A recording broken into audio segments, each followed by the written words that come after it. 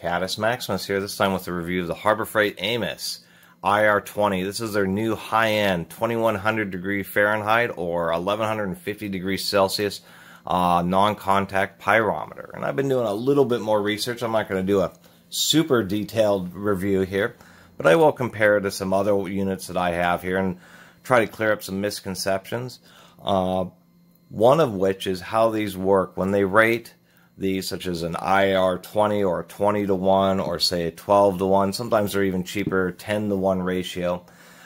These are kind of like seeing eyes, or like infrared seeing eyes. And one thing you have to note is the housings cannot be overheated on these. Many people damage these mistakenly by getting too close to really hot surfaces and taking a measurement. That can actually ruin these. They're designed to really be operate at their intended distances, such as this one being about 20 inches away, gives you a 1-inch target area. If you have, let's say you have hot and cold nails or pieces of metal, and then your measurement area crosses over all of them, it'll give you an artificially high reading, and I didn't know that before. Now I have noticed on this unit, which has a more focused field of vision, it does work on thinner objects, such as we have this fully operational and running heated up soldering iron, and we can see that with the 12 to 1 here, and these have fresh batteries, the laser pointer is only for general guidance, and you don't want to get too close. If the heat is too much for your hand, it's going to be too much for the unit, and you want to pull it back some. But I'm just going to wave it around to try to figure out the very hottest temperature I can at about half the distance, of about 6 inches away. So that's like a half-inch spot. And we can see this can pick up about 435. And I like this unit because it has a built-in min-max, as well as adjustable emissivity. Really, for $20, even though this only goes up to 1,000 degrees, the old unit's great. The big difference of the new unit is, one, you're paying for a much better sensor, and that's also evidenced by the lens. If we take a quick look down inside, we can see that the new unit has like some kind of actual coated optics, where the old 1,000 degree unit just uses a standard plastic lens, which I've seen in pretty much all low temperature infrared thermometers. But this unit, for oddly enough, doesn't have a min-max mode. It has adjustable emissivity. It has this mode where you can set a reference temperature, and it'll show red for being above and blue for being below. You can kind of set the range that it operates at through this function, but no min-max. And I thought that was a real odd omission for a much more expensive unit, even though it is better build quality. There's a rubber overmold on the front and back, which is much thicker than the cheaper $20 unit over there. And we can see that being a 20 to 1 ratio, I mean, it's meant for much higher temperatures, so it's going to be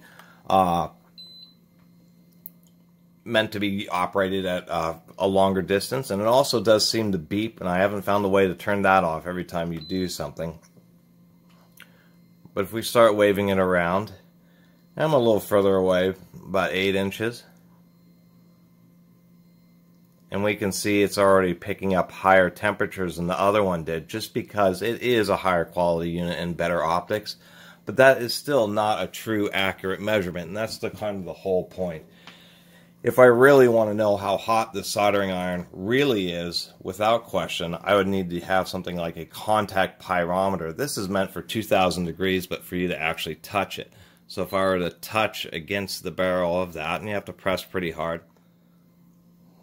if I can get this thing in just the right spot. Sometimes it's a little difficult with these contact type. There we go. I'm getting much higher temperatures than I was getting even remotely to the Ames. And that's just to show the point. These infrared non-contact will not give you an accurate temperature of something that is very small. And anytime I've ever had somebody comment otherwise, I bring out this pyrometer and show that, you know, this soldering iron's a lot hotter than you can effectively measure with one of these. You would have to get so close to the soldering iron that you may actually risk causing potential sensor damage. And I don't want to do that, because I'd have to be super duper close so that this little stick actually just would fill the whole field of vision. And this hole is still pretty large. And then there's also emissivity. I do like that the instruction manual here does include a quick little chart telling you about the different levels of emissivity.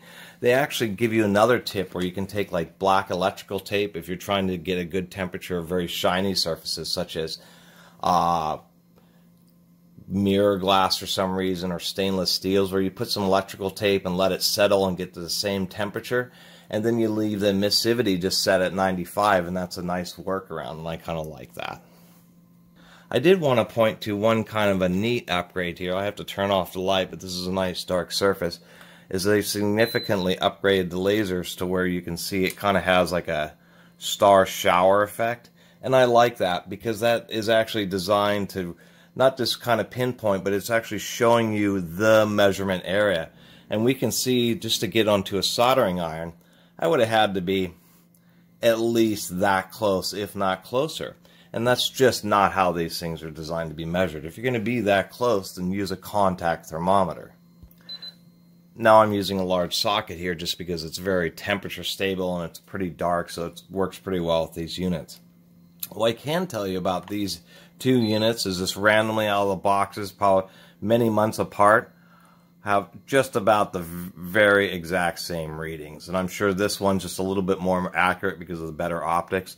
Because like both of them do have nice backlights, although this inverse one really provides a nice high contrast. If we start comparing to the original one that Harbor Freight had been selling forever, and I even have a Fluke 71 here. Let's see if I can get all these operating, all pointing at the same object at the same time. Probably won't with the Fluke because it operates totally differently. And there we go. This reads a little bit low. And I find that the Fluke is pretty much the same way. It ends up reading, if we can get it to show up here. No, it's doing pretty good. It's about, we can see 74, but it tends to read a little bit low. This is a much older, real basic kind of low temperature Fluke, but I just wanted to show that all these units are well within general calibration of each other, and they're actually pretty reliable. Even, you know, this old cheesy Harbor Freight one here, or a Centec one, which is kind of a shame because I kind of like these little ones because they use 2 AA batteries. The rest of these use 9 volts, which is easier for electronic engineers to design equipment around, but is more of a hassle for users. Primarily because with the 9 volts, at least in these, it is one of the traditional wired connections, and so, you know, those eventually wear out, and there's always a hassle. Part of it is we can see on this that there's just no visible screws, and I believe that these are indeed either ultrasonically welded or are using some pretty strong plastic clips, and I don't know about the serviceability. Also, with the prices Harbor Freight's charging, they only have a 90-day warranty. Now this unit did come with like a nice little carry bag with like a little embroidered logo, so they're including a few extra things. What I was curious about is there's no provision to put a lanyard, where the other one has a provision to put a wrist strap, which is actually pretty handy because many situations you're not using these just on the ground walking around. These are used by all sorts of professionals. They're used by electricians to see if circuit breakers are getting near their limits and are generating a bunch of heat. They're used by industrial service technicians to see if motors are getting too hot or if bearings are getting too hot. Oftentimes, if there's problems with hydraulic systems and hydraulic pumps, hydraulic valves, the failing pump or the failing valve will be generating extra heat, and they'll use these to detect them. People in heating, ventilation, and air conditioning use these all the time to figure out, you know, why is the air 70 degrees out of this vent, and we can see that it's 80 degrees out of this vent, you know, what's going on there. And so not having some kind of provision just to prevent you from dropping it in those situations seems odd when they always had a tradition. But a lot of companies do that. Like this Fluke actually has a provision for a lanyard, but it's not available when you have the boot on it. So Harbor Freight isn't limited to odd decisions. And these things are accurate in those situations. These things are accurate when you want to measure how hot a turbocharger is or how hot an exhaust manifold is, because those are pretty broad surfaces. You're going to easily be able to be quite a distance away, You're not going to have any problems with the unit housing getting too hot.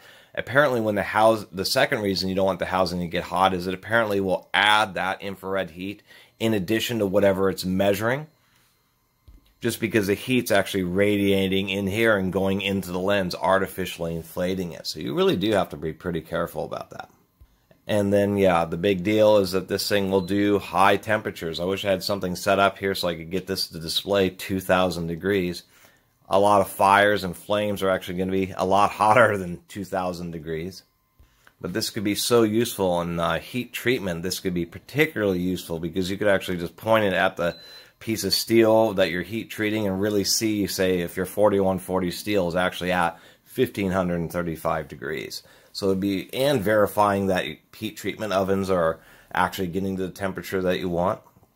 Really pretty handy. And I basically always wanted one of these kind of units just for the automotive applications. So that you could see a red hot turbocharger and say, look at that thing, it's, 1,200 degrees. And that was always a shame about all these others I've collected, is I always wanted a nice one, but they're always over $100. So I kind of accept this. I think for 60 bucks on a short warranty, it's not a bad unit. It includes the most important functionality, which is being able to adjust the emissivity settings. And that's just done by pressing and holding the set button for a minute. And then it'll go to this E, and you just use the up and down arrows to change it. You can press set once just to convert it from Celsius to Fahrenheit. So, overall, I think it's a pretty decent value. And really a nice upgrade to the infrared thermometers that Harbor Freight has had. Really, this little one for 20, I think really both of these for 80 bucks is really a pretty good deal, because you have more of a standard one that's more compact and easier to carry around, say, in your pocket. And then you have like a much nicer one just for when you really want to use for higher temperature applications. And for the price, they are better than just basic base model flukes. They're obviously not as good as a high-end fluke, but a high-end fluke infrared thermometer can be quite expensive. And compared to their original unit, which was fairly trusty, these are just so much better. They've really come a long way. Anyway, I really appreciate everybody watching and subscribing to sometimes my overly wordy reviews. And if you haven't subscribed, please do. Until next time, Catus Maximus out.